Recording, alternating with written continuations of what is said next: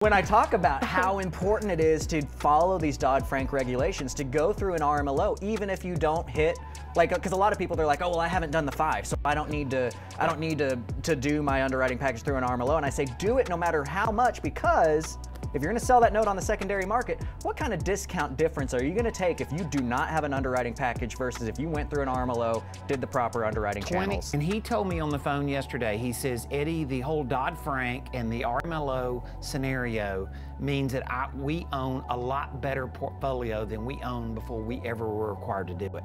So that discipline that is required by law does have a great benefit. I've never hated Dodd-Frank. I think Dodd-Frank does a great job in consumer protection and making sure that investors are doing the right thing and putting good paper out on the market. There's certain things about it that I'd like to see shifted or changed, but as a whole.